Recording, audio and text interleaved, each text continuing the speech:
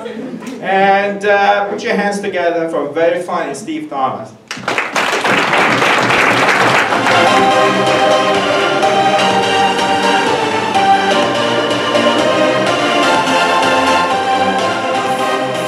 Hello.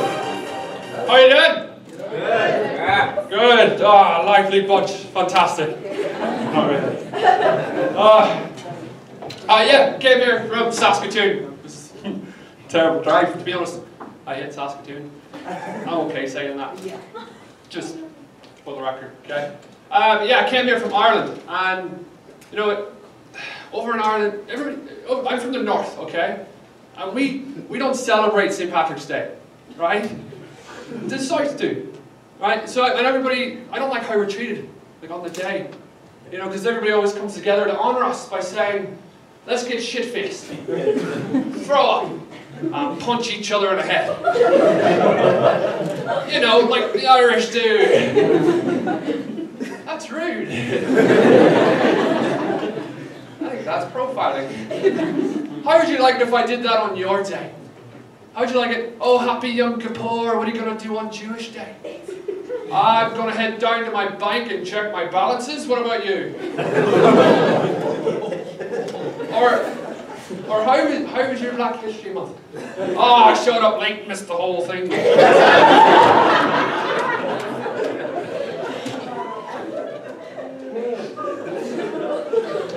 How was your Chinese New Year? How was your Chinese New Year? Oh, I had a senseless automobile accident. What about you? Let's see one more. Let's do one more. Mexican. How was your Cinco de Mayo? How was your Mexican holiday? I spent the whole day getting a neck tattoo and a job at Home Depot. Do you see what I'm saying? The thing is, you know, being from Ireland, women always come up to me and they're like, oh, I love your accent. I love your accent. They never go, oh, I love your body. They never go, oh, I love that pale white pasty skin. And that kid is belly. And it's shit. I figured it out though. It's just, women want tall, dark and handsome. Not short, pale and ginger. Thanks. First of all, I'm 22, okay? I do not look 22. I look like a ginger Jesus, not well fed. The thing is, yeah, I'm 22, and it's weird doing comedy, like, because I work with a lot of older comedians, right? And I can't do the same things on stage as I can. Older comedians go up on stage and they brag about having sex with a woman half their age.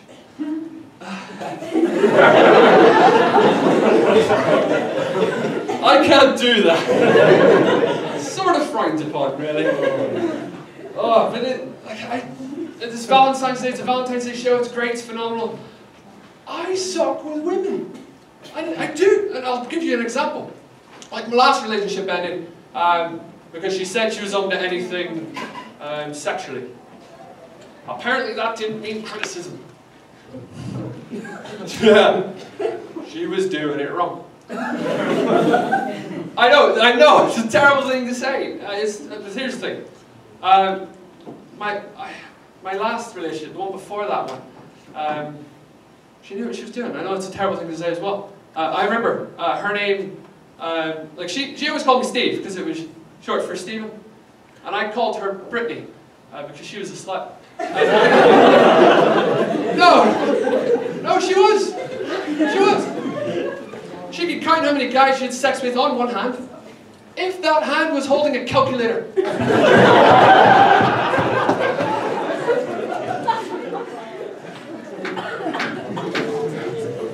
All right, you like the slutty jokes? It's the thing with me and women. It's just not working out. It's not bad. But you know, I went back to. I was talking about Ireland. I went back home to visit my grandma, and great lady. And I ended up doing a show over there.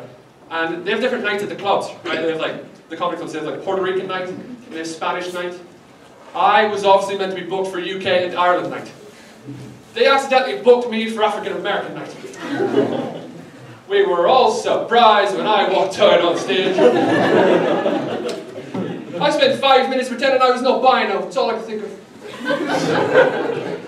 You know, when I talked to them, and I talked to you, and I said, you know, growing up in Ireland, I didn't have any black friends, and that's not because I was racist. That's not at all. I mean, God created the ice cream stall of the world. Ireland was merely the vanilla. Right, like God didn't want Ireland to have any outside influences, such as jazz, or hip-hop, or any rhythm whatsoever. I think that most people know Irish people can't even dance. We just stand in the same spot till we get really mad at the floor.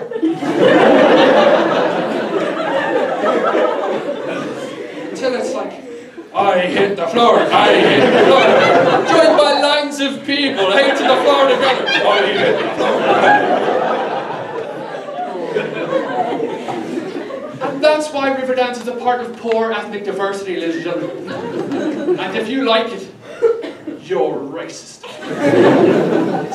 But I guess I came back from Ireland and I instantly got a text from a friend in Saskatoon, and he said, I'm going to take the Irish fella out, get him drunk, see what happens. And I know I was drunk. Because I was in the corner of the club pretending I was dark and mysterious. When in fact, I was asleep.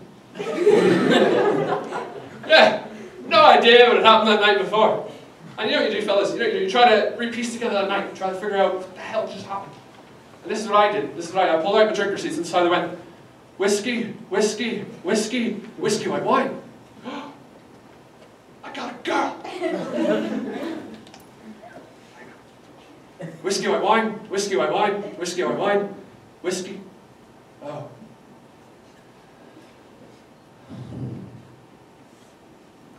Double whiskey. McDonald's. Because we all end up McDonald's, don't we? And you know what you find at McDonald's? Other drunk people.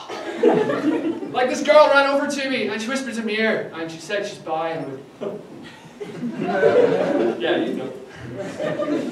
Whispered in my ear and she gives me her phone number. So I go out with her. And I realised that when she said she was bi, she really meant bipolar. She was a crazy bit. That's true. I don't think I'd ever, like for women, I don't think I'd ever get a girlfriend's name tattooed on my body. You know, like in case we like broke up, you know. Unless her name had like a meaning that would continue to apply in my life afterwards. You know, like a noun. Like mom, like that would, I know if you weird, but but like that would always have a mom if we broke up, you know, oh. And the bad thing about that is dating a girl named Mom, right? She'd be like, say my name, and I'd be like, I'd rather not. And my mom hates tattoos, like she hates them. And she said, Steve, if you ever do get a tattoo, I have two. But she said, Steve, if you ever do get a tattoo, please get it somewhere that doesn't matter. So I got it done in Moose Jaw.